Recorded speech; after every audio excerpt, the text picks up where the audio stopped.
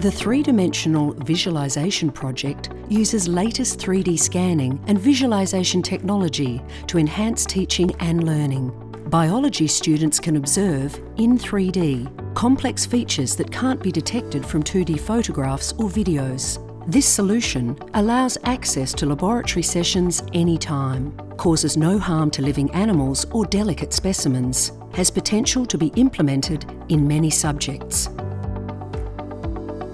Deadlux uses the ubiquity of mobile phones to solve the predominant problem in large broadacre facilities, that many inoperable light fittings remain undetected for long periods of time. A web-responsive app can be loaded on iOS or Android smartphones, making all staff and students data collectors. The citizen science approach has useful commercial applications, enhances security and saves the university money. The OCT and Histology Scans project changed a laborious task to an efficient, user-friendly system for examining large volumes of data.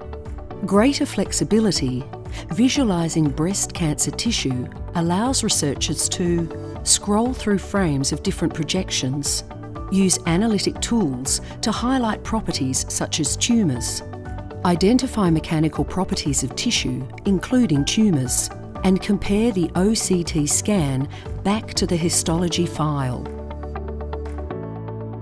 Millennium X proposes the concept of technology to improve clothing options for young women with a digital platform, connecting aspiring designers with potential clients who have bespoke fashion requirements. Features would include pictures and photo posts where designers upload designs and customers notify their needs, push notifications, geolocations, news feeds, messages, and account verification.